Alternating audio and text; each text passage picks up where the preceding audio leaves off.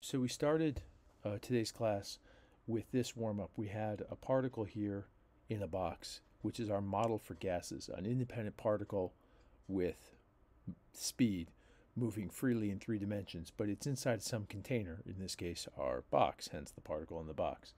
And I asked you what was changing in each of these pictures.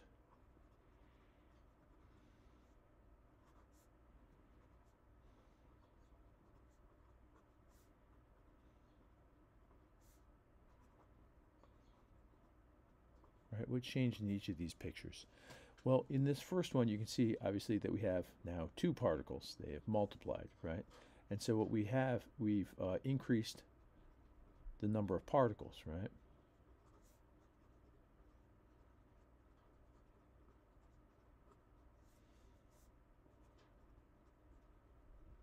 But the way we measure that is we say we've increased moles. Increased, right, moles, because that's how we count particles. And the symbol for mole is N, right? So here's our symbol for moles, okay? Now in this one, we've increased the speed.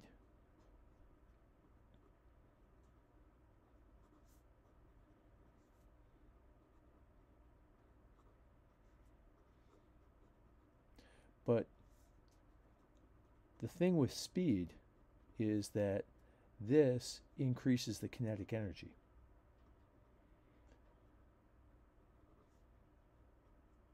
And kinetic energy is temperature.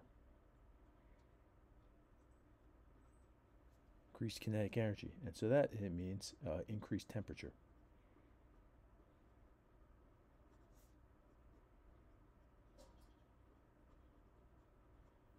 And that means T, right? So we're increasing T.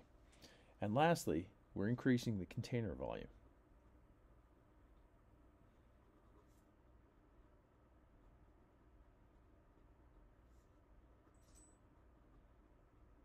Right? And it's important that we're increasing the container volume because the particle itself, we assume, has negligible volume because it's an ideal gas. So we're increasing V, but we're not actually increasing the gas, we're increasing the box around the gas. Okay. Now, a side note on temperature, right? Temperature formally is the average kinetic energy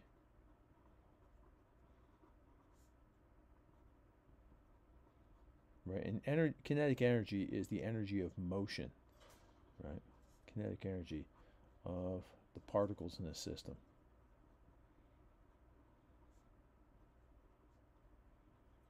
Now, it's important to recognize that Ke is equal to 1/2 mass times speed squared, right?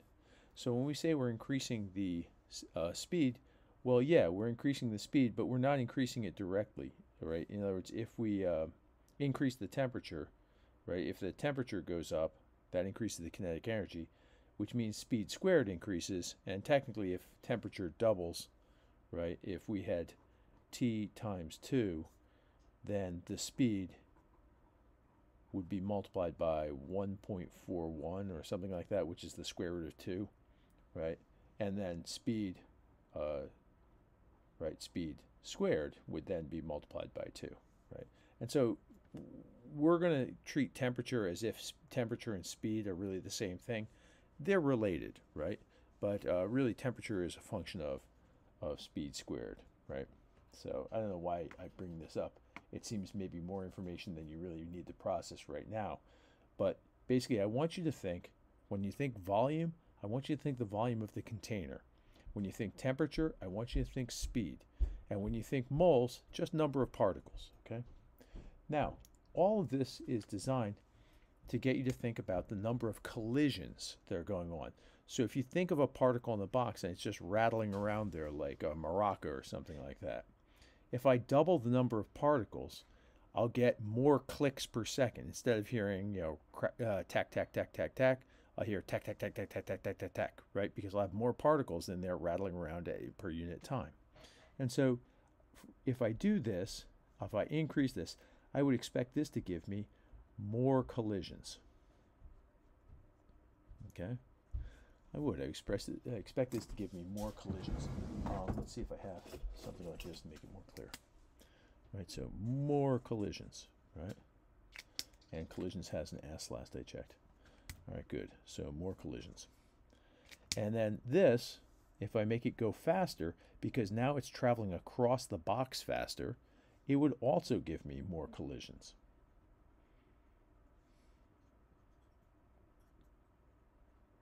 Right?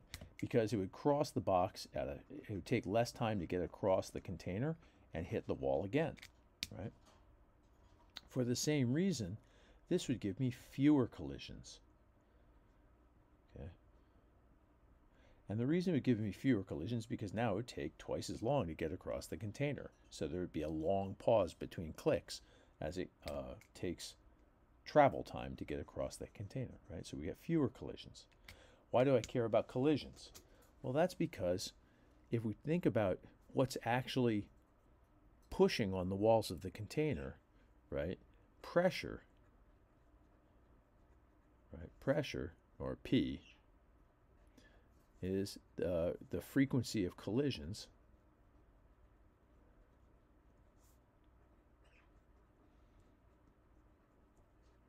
between the gas particles and the container wall.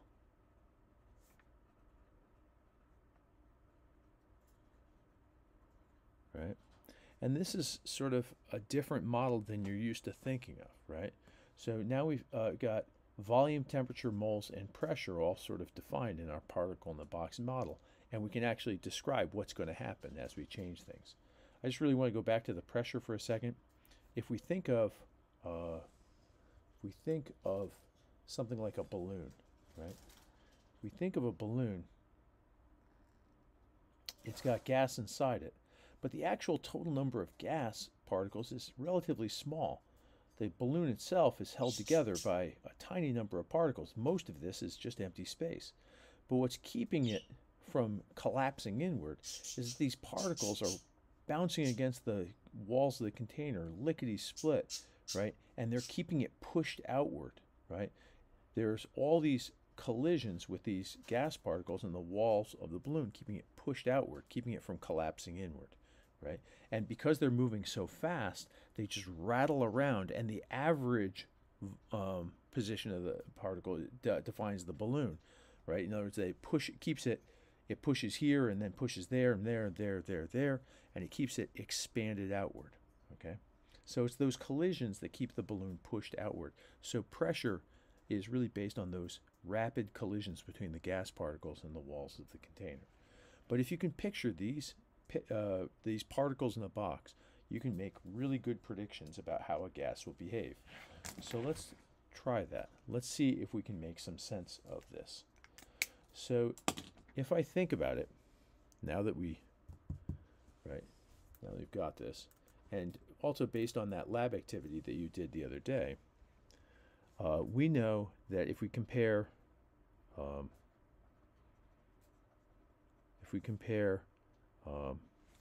this is way out of line here. There we go. Moles and pressure. Right? We know that increasing moles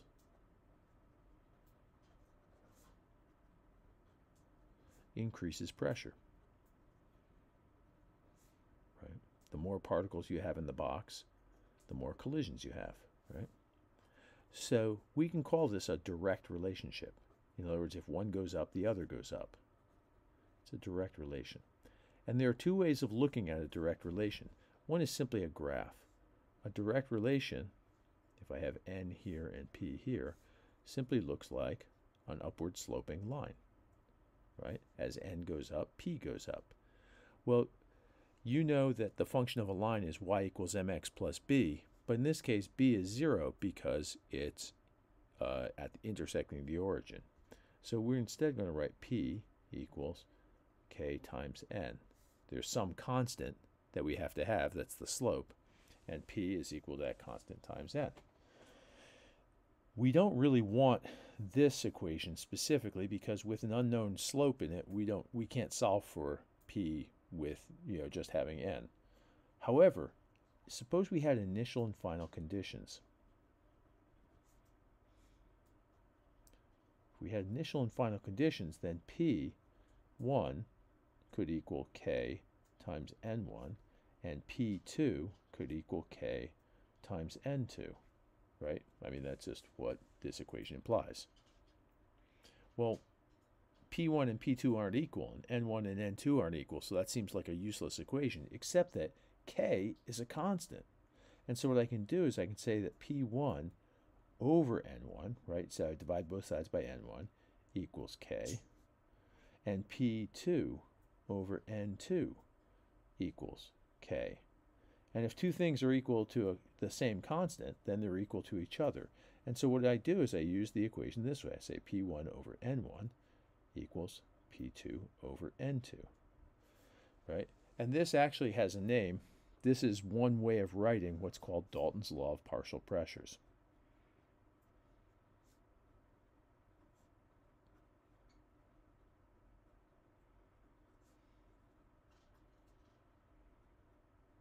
Right?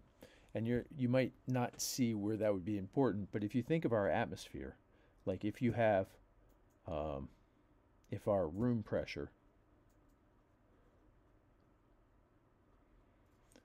is, say, 760 millimeters of mercury today. I don't know if it is. Let's just assume it is. And we know that the air, right, is about 80% N2 and 20% O2, right? That's a pretty good estimation of what air is. That's leaving aside the very small percentages, but basically air is this. So we can say, like, in 1 mole of air, you have 0.8 moles of N2 and 0.2 moles of O2, right? So you can say that the moles of N2 plus the moles of O2 equal the total moles, right? So N1 plus N2 equals N total.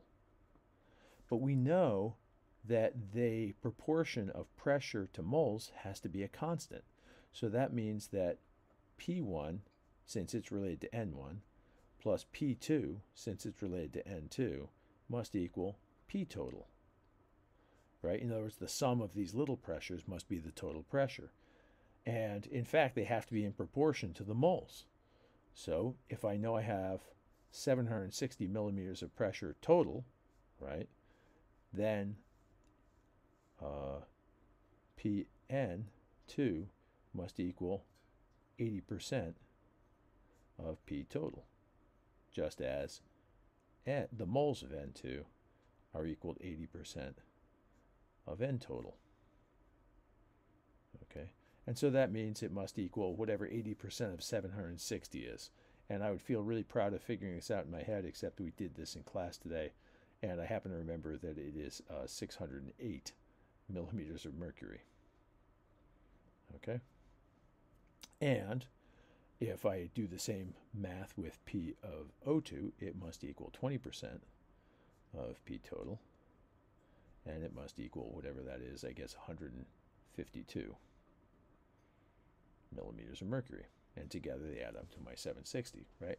So this law, not that you care about this particular stuff, I just want to show you that there's this law and it tells us something about, like, things that we can picture, okay? So we have this law that we're going to use as there is a constant ratio of pressure to moles as long as temperature and volume are constant, okay? So, okay, fine. We talked about pressure in moles. Well, what about temperature in moles? If we compare temp,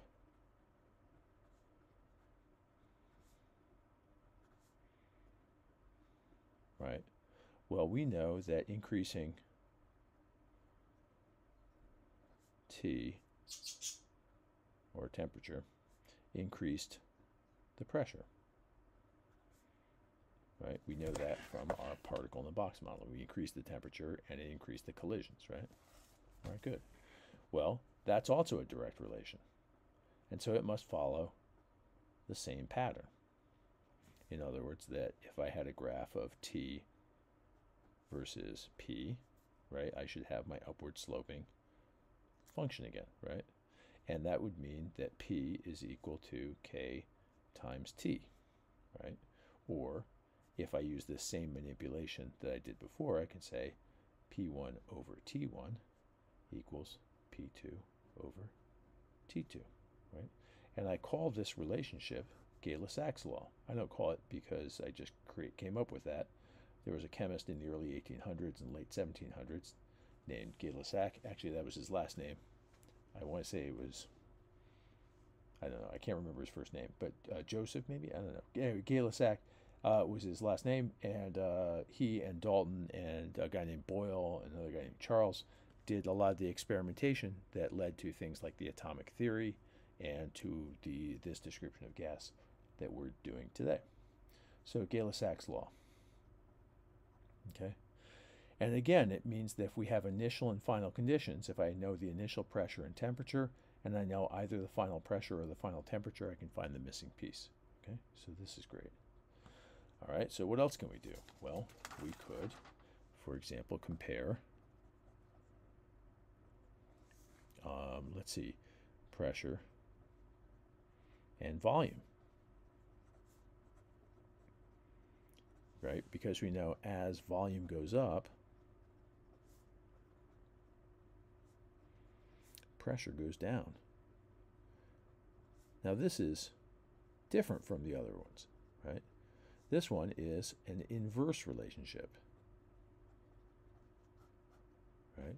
And that means that when I graph it, if I look something like this, if I have V over here and P over here, if I look at this, that means that if I go to low volumes, I must go to high pressures, right?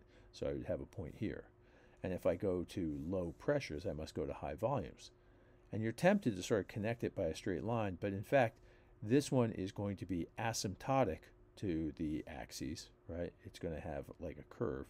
And so it'll look something like this, where it forms this hyperbola, and it is asymptotic to both the x and y axes, right? So it looks like this, and this is an inverse relationship. In other words, that P is equal to K times 1 over V. And that one looks weirder than the other one until you realize I could multiply V times both sides, and I would get P times V equals our constant. And then again, if I had initial and final conditions, then I would have P1 V1, right, and P2 V2, and they would both be equal to the same constant. So I'd have this, and I would call this law Boyle's law.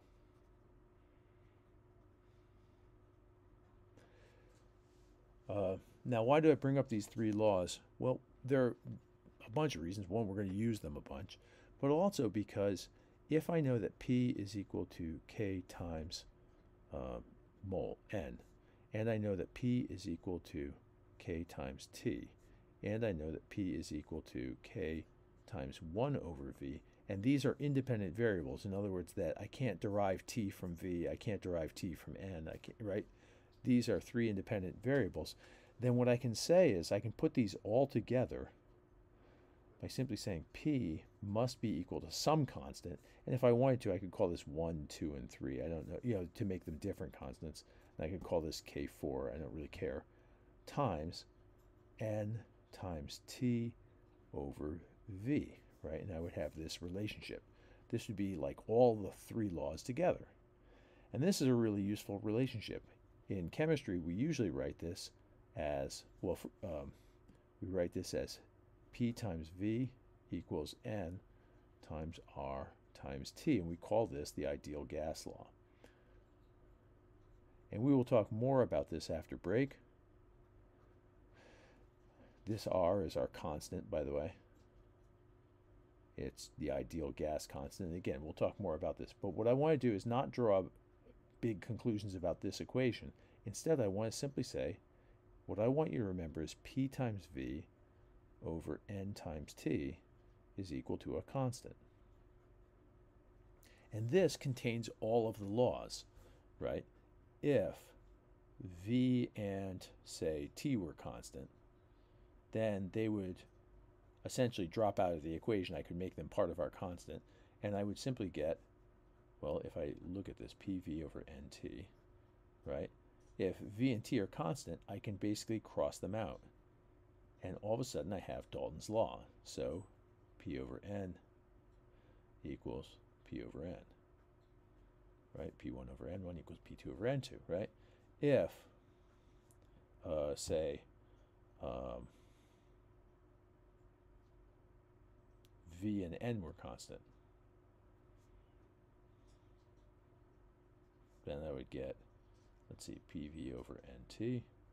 V and N, I get rid of the V, get rid of the N, and all of a sudden I have Gay-Lussac's law. So P1 over T1 equals P2 over T2. And so this is a great way of remembering all of the relationships. What about if N and T were constant? Then I would have, well, I'd cross out the whole denominator, and I would have Boyle's law, P1 V1 equals P2 V2. See, I could do that. What about if I had, what about if P and N were constant? Right? Then I would do the same thing, P over PV and T, and I would simply, okay, P and N, so I'll cross these out, and I'll get this. Let's see, I would have V1 over T1 equals V2 over T2. Now this is a law we haven't talked about, right? But this is true. This has to be true for the, right, by extension, right? If all of these three things are true and that creates this constant, then I can also say if these guys are constant, V should be directly related to T. And this one here is called Charles's law,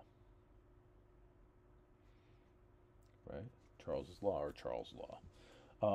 And this is what happens when you inflate a hot air balloon, or when you bake bread, or you, I guess, pop popcorn to some degree.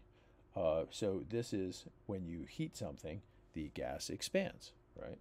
And we can see examples of that, and I'll post a couple example videos along with these notes, okay? All right, so let's do some actual problems with these, right? Because there were problems in the note packet, and I've spent a lot of time on this. So let's see what we can do. We're going to use these partial gas laws. And somewhere here, I have my note packet, and it is right up here. So let me get this guy up. By the way, I would like to point out that the note packet I supplied has these particle in the box explanations, right? And then it goes into derivations of the individual gas laws, okay? So this is all there as well, in addition to this video. Now there are sample problems here at the end to practice. I want to show how these would work. So here's a Boyle's law problem. A sample of gas has an initial pressure of 2 atmospheres and an initial volume of 1.5 liters. What will happen to the volume if the pressure rises to 3 atmospheres? So that says pressure, so this would be like P1. An initial volume of, so this would be V1. And the pressure then changes, so this would be like P2. Well, we know that as pressure goes up, volume goes down. It's an inverse relationship, right? It's inverse. So if pressure is going up, then volume should go down. And the reason I care about this is I want you to know ahead of time what direction the answer is going, so you can check your answer quickly so you can know whether you made a mistake. Anyway, so we can then say P1 V1 equals P2 V2, which is Boyle's law. And we can put 2 atmospheres in times 1.5 liters equals 3 atmospheres times V2. And remember, we don't have to give it some fancy name. It's already a variable. We just write V2. When we want to solve this, we would divide both sides by 3 atmospheres, right? So we would divide by 3 atmospheres.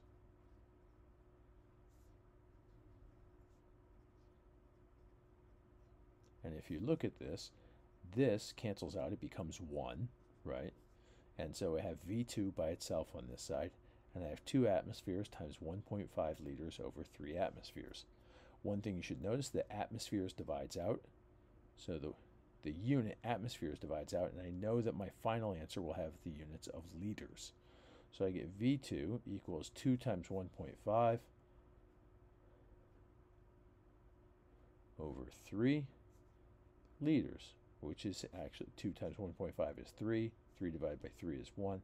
So 1.0 liters would be our final volume. And that is less than the original 1.5, so we are correct, it decreased. Okay. Now, if I try this with the second sample, it says a sample of gas has an initial pressure of 200 kPa and an initial volume of 120 liters. So pressure, volume, pressure. And so I have the same situation. I have P1 V1 equals P2 V2. So this is another Boyle's Law problem. And I know that it's an inverse relationship, right? It's inverse. So if it's inverse, pressure is decreased, which would mean that volume should increase. So I know ahead of time my final answer should be larger than my initial volume. And so I get 200 kPa, 200 kilopascals, times 120 liters, seems like a lot of liters, equals 60 kilopascals times V2. So it's actually set up the same way because we're looking for volume again. So we would divide both sides by 60 kilopascals. And so at this point, kilopascals will cancel out, and I'll be left with liters again. So yay us, right? Since 60 goes to 120 twice, this cancels out. This becomes just 1. 60 goes to 120 twice. I would get 200 times 120 over 60. This would all have liters. 60 goes to 120 twice. Twice times 200 equals 400 liters. Okay, so that'd be our final answer. Okay. I'll leave the third one for you. Let's take a look at other problems. If we look up here, we have a Charles Law practice problem, and it then has volume, so this would be like V1, and this would be like T1, right, because it's degrees Celsius. And then this volume would be, oh, so here's V2. No, not V2, oops, it's degrees Celsius. This is T2. How embarrassing, jumping to conclusions. So V1, T1, and T2. But still, we have a relationship of volume to temperature, and we remember V1 over T1 equals V2 over T2. Maybe we remember that. Or maybe we want to look back at the beginning and say PV over NT equals a constant. See? I can do this, and since I need V and T, I'm ignoring P and N, and I get V over T. So I can, if I remember that PV over NT equals a constant, I can put these laws together without having to memorize the individual ones. I then plug and chug. I get 3.5 liters. Okay. Over. And here, I'm going to do something a little odd. Instead of writing 25 degrees Celsius, I am going to write 298.15 Kelvin. Okay. And we'll talk about that in just a second. And then I will put, let's see, I don't know V2, so I'll just write V2 over, and I'll write 373.15 Kelvin because this is 100 degrees Celsius. Okay. One thing you need to realize when we look at a graph like this is that I need, if I'm doing T and V here, right, and I have my direct relationship, in order for it to be a direct relationship, this has to be 0, 0 here. It can't be the freezing point of water. The freezing point of water is somewhere up here, right? Water freezes. This would be 0 degrees Celsius. We need zero motion, not freezing of water. We need it to be like a point which you can't go below. We need the lowest possible temperature because we know that zero volume is zero space, right? So zero temperature means to be zero motion. It can't be just frozen liquid. So we're going to use Kelvin. We always use Kelvin. Always, always, always, always, always. Okay?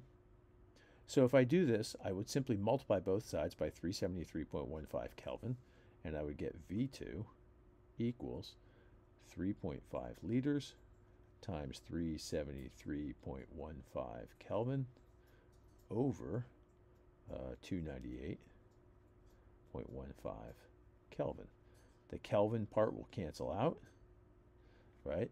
And I'll be left with liters again. So V2 will equal, and I need a calculator at this point, and I have a calculator. I don't want to brag, but I have one. And I can then say, let's see,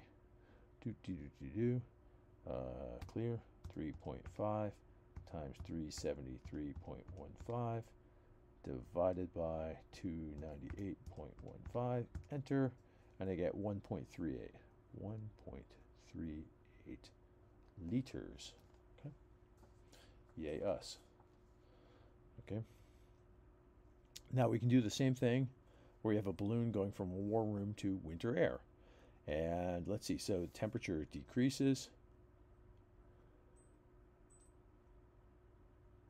right? So volume should decrease as well because we know it's a direct relationship. Okay, we know that, so this should definitely decrease. Okay, if we put our equation, V1 over T1 equals V2 over T2, we can plug things in. Let's see, its initial volume is 5 liters, so 5.00 liters over, and it's starting at 30 degrees, so 30 degrees will become 303 Kelvin, right? If we round down the 0.15, right? So this is 303 Kelvin equals V2 over negative 10 degrees Celsius, which would be 263 Kelvin. Got it? All right, so we do, again, Kelvin, always Kelvin. So that means that V2 will equal 263 Kelvin times 5 liters over 303 Kelvin. Kelvin cancels out, and I get 263 times 5 over 303, which, I don't know, we could probably figure out if we really, really had to. I don't know. It's like 263 over 60.6. That much we know. And that looks like it would take a while to figure out. But you know it's something over 4, right? Because 60 goes into 260 at least 4 times, because that would be 240. So 4 with like 4 1/3. Let's say it's 4 1/3, and then let's actually calculate it. So 263 divided by 60.6, and we get 4.34. So I'm off by 1/100th. All right, well, there we go. 4.34 liters, right? And we know it's liters because Kelvin canceled out and we left with liters. Okay, so 4.34 liters. All right, good. We have one more, and again, there's a practice problem I would like you to do on your own. So let's take a look at Gay-Lussac's law. We have temperature here, we have pressure here, and we have another temperature here, so T2, so that's T1, and that's P1, right? So we know that pressure is directly related to temperature. So temperature is going down, so that means that pressure should go down as well. And we can say P1 over T1 equals P2 over T2, and we can get that from our PV over NT relationship, right? P over T, right? P over T. And we can plug in numbers, 550 kPa, kilopascals, over 373 Kelvin equals P2, initial temperature, initial pressure, cooled, yeah, so we know P2 over 298. And we would multiply both sides by 298, and so you get P2 would equal 298 Kelvin times 550 kPa over 373 Kelvin, Kelvin cancels, and we will get some number which we can figure out here as 298 times 550 divided by 373. Enter. Looks like 439. 439 kPa. And we can see that, in fact, the pressure did decrease. It went from 550 to 439. So, yay, right? Now, we can put a sample of gas in a rigid container. So, rigid container means the volume is not changing, that's for sure. We've got pressure, so P1. We've got T1. And we need a temperature, but we've got P2. So, we're going to use the same equation. P1 over T1 equals P2 over T2. And we'll plug in numbers, 350 torr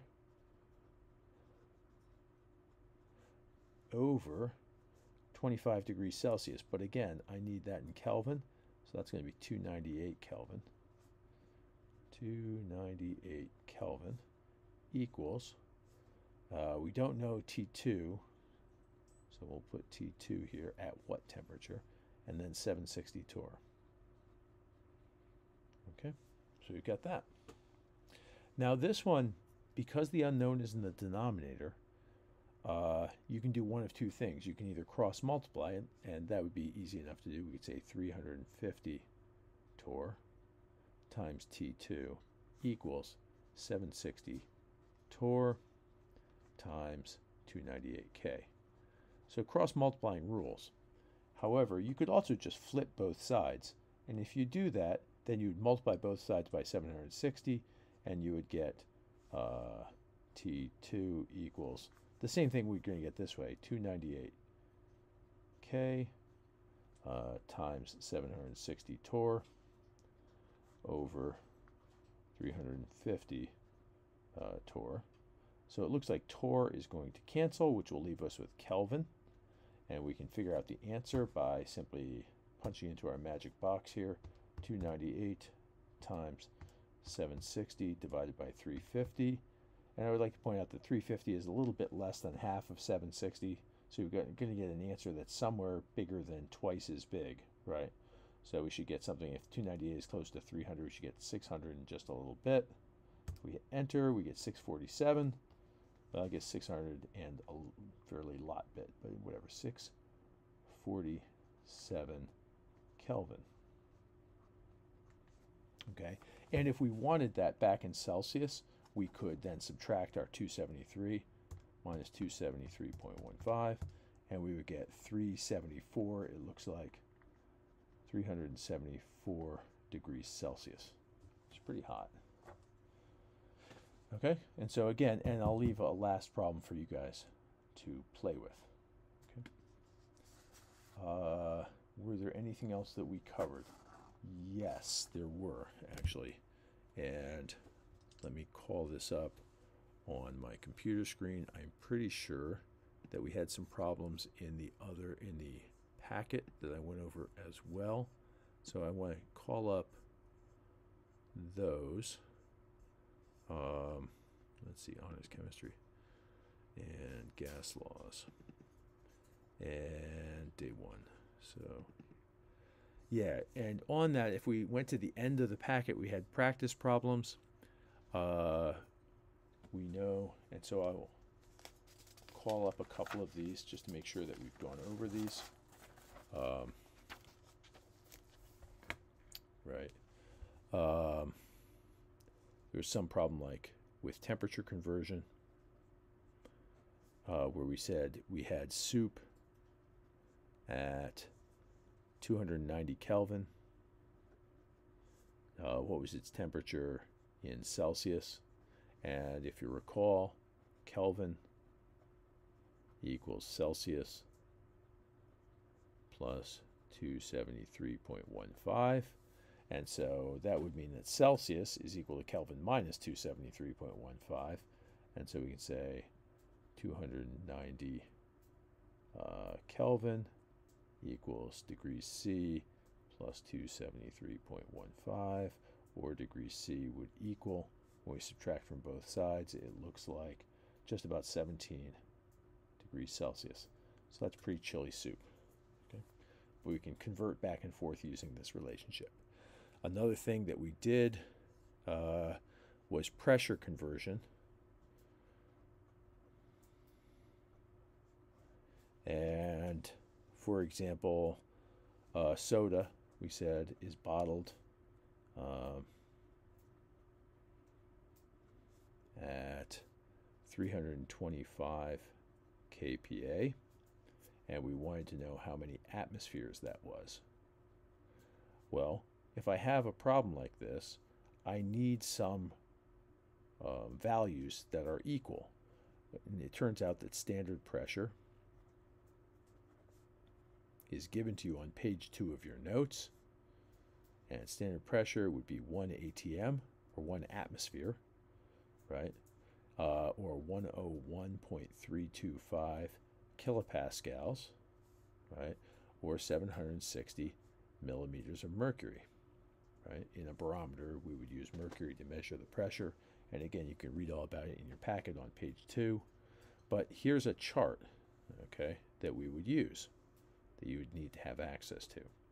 Then it's just a matter of doing factor label, 325 kilopascals times a fraction bar equals some number of atm.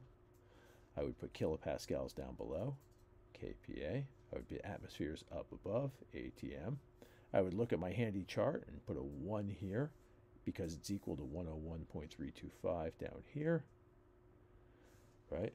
And now I know I would divide by 101.325 and multiply by 1, and I'd get something like 3.24 or something like that, and I would check using my handy calculator. So I'd say 325 divided by 101.325 would give me 3.21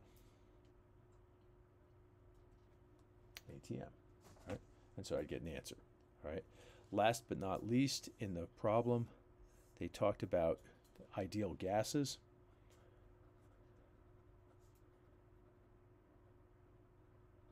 Right, the last few problems. And one of them said ideal gases, they pointed out that ideal gas, the first rule of ideal gases is that they have no attractions or repulsions.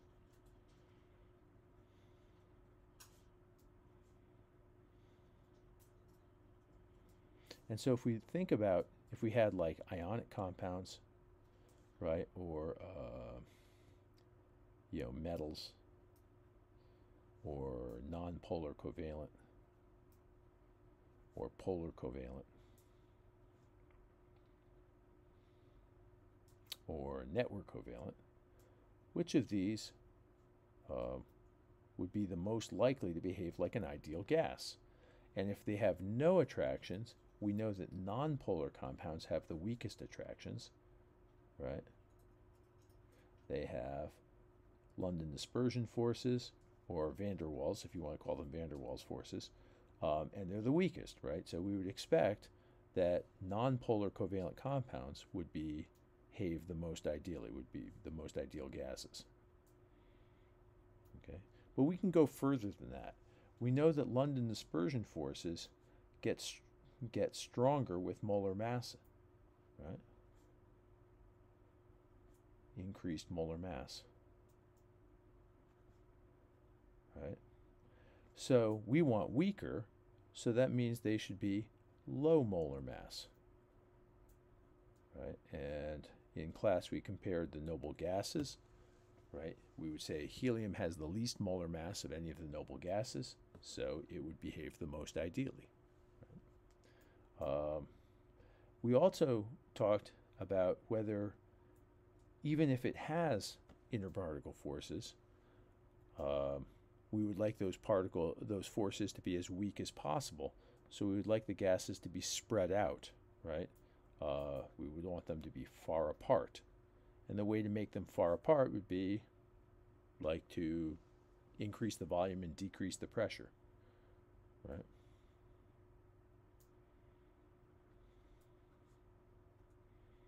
Right? At high volume or low pressure. We'd also want them to be moving quickly.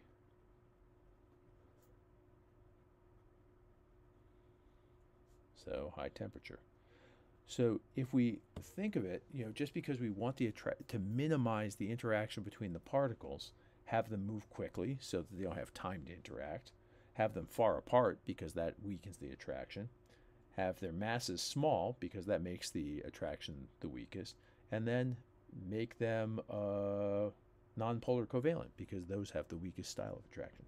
So these are just ways of thinking about real substances and their attractions and repulsions. So that should take us through the practice problems from the first packet, and that should set us up pretty nicely. Okay, when we get back from break, like that week, I will collect your note packets, and you should have the practice problems in both of these packets finished, right? Even the ones that I didn't do. Just saying. So let's call that a day, and let's see if I can do this.